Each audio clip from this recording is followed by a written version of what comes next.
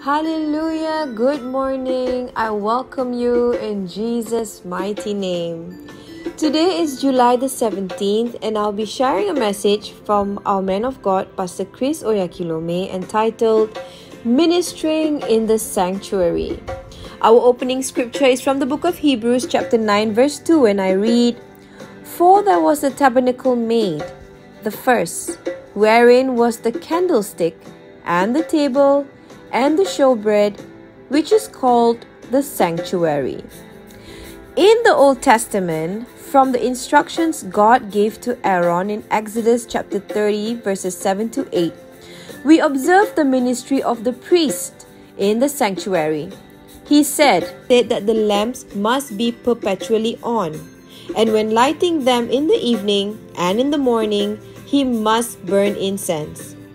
These were very specific instructions concerning the priest's ministry in the sanctuary under the Old Testament.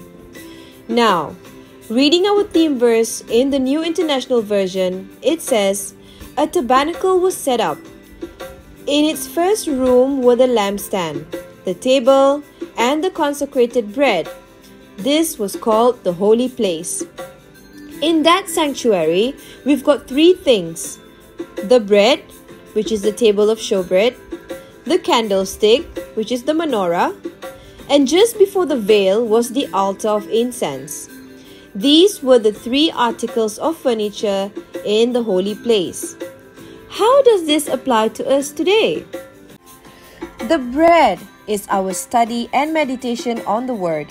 Recall that the showbread, which is also referred to as the bread of His presence, was eaten only by the priest. You may look up the book of Leviticus chapter 8 verse 31 and chapter 24 verse 8. And the Bible says we've been made kings and priests unto God. That's from the book of Revelations chapter 1 verse 6. We are the holy priesthood unto God. Therefore, we are qualified to eat the bread of His presence, which represents our meditation on the Word. The second thing in that sanctuary every day was the lamp of the Spirit. God said to Aaron, "When thou lightest the lamps, the 7 lamps shall give light over against the candlestick." You may read that in the book of Numbers chapter 8 verse 2. This represents the 7 spirits of God. And out of the throne proceeded lightnings and thunderings and voices, and there were 7 lamps of fire burning before the throne, which are the 7 spirits of God. You may read that in the book of Revelation chapter 4 verse 5. These refers to the fullness of the Spirit, our fellowship and continual infilling of the Spirit. You are to maintain that fullness of the Spirit every day. Study Ephesians chapter 5 verses 18 to 21. It shows you how. The third thing in that sanctuary was the altar of incense, which signifies the prayer ministry of the saints. Psalms chapter 141 verse 2 says, "Let my prayer be set forth before thee as incense, and the lifting up of my hands as the evening sacrifice." This refers to our prayer of worship, praise, thanksgiving, and intercession. Today, you are that sanctuary. And in that sanctuary, it's about these 3 things: the Word, the Spirit, and prayer.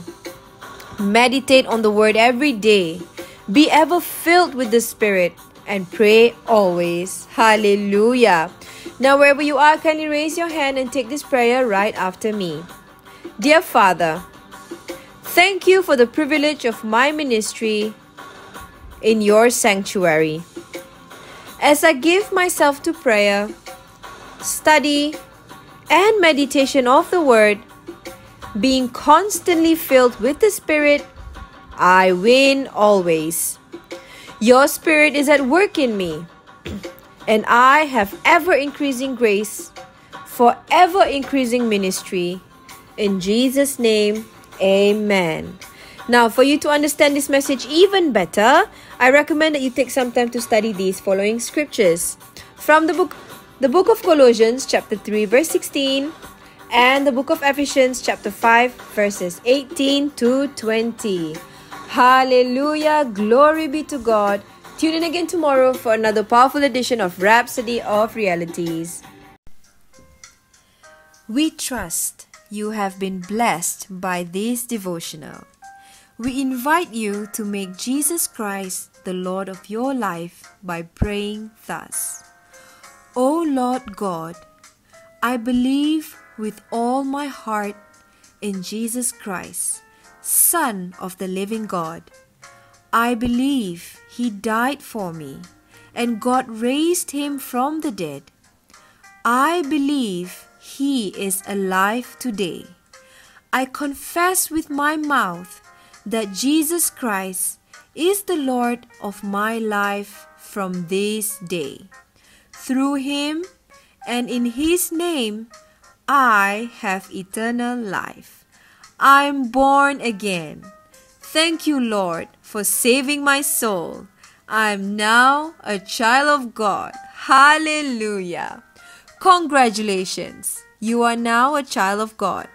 To receive more information on how you can grow as a Christian, please get in touch with us by emailing us at tnimsia@gmail.com.